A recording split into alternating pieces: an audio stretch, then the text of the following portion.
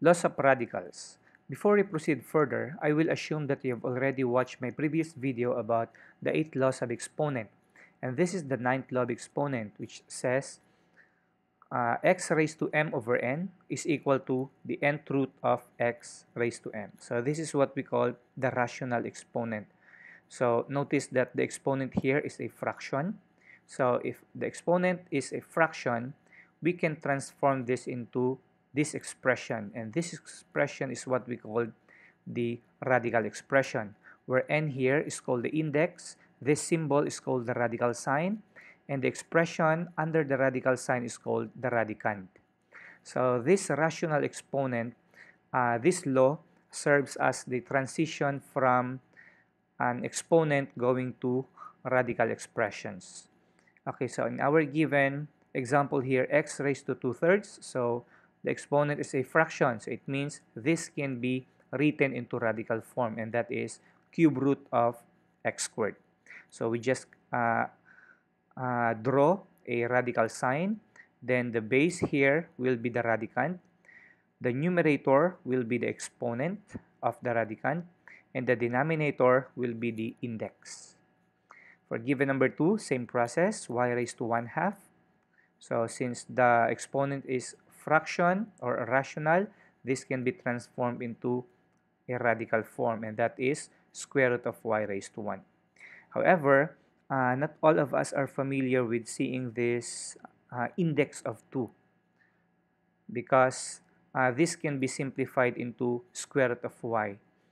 So when we see this radical sign, it is assumed that it has an index of 2 here.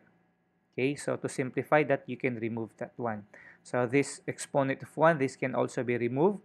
Y raised to 1 can simply written into y, according to the law of exponent number 2. For example number 3, 16 raised to 1/2. So same process with number 2 here. We can write this into square root of 16 raised to 1. Or you can simply write this into square root of 16. But square root of 16 can still be simplified, and that is 4, and this will be our final answer. Okay, for the laws of radicals, our law of radical number 1 says that nth root of a raised to n is equal to this one, the radicand itself. So we can just simply cancel them. Whenever that the index and the exponent of the radicand are the same, just cancel them, and this will be the answer. So given cube root of x cubed, so we know that the answer here is this one, that is x. Given square root of 7 squared, since we know that this radical here, it has an index of 2, so if we're going to cancel them, so our answer here is 7. And lastly, so this form is a little bit different in numbers 1 and 2, but actually they're just the same. So you can also simplify them. So the answer here is 5. Okay, for the law of exponent number 2, this tells us that nth root of a times b is equal to nth root of a times nth root of b. So it means we will just distribute the index to each of the radicands. So give an example here, fifth root of x times y. So we can simply write this into fifth root of x times fifth root of y. Given cube root of 2x, so this can be written into cube root of 2 times cube root of y.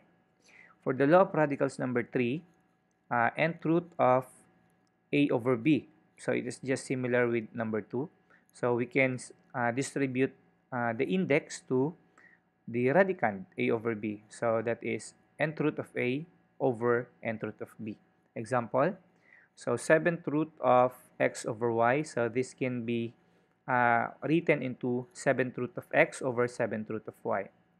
Given nth root of a over 9, this can be written into nth root of a over nth root of 9. And last, for the laws of radicals number 4, the mth root of nth root of a is equal to m times nth root of a.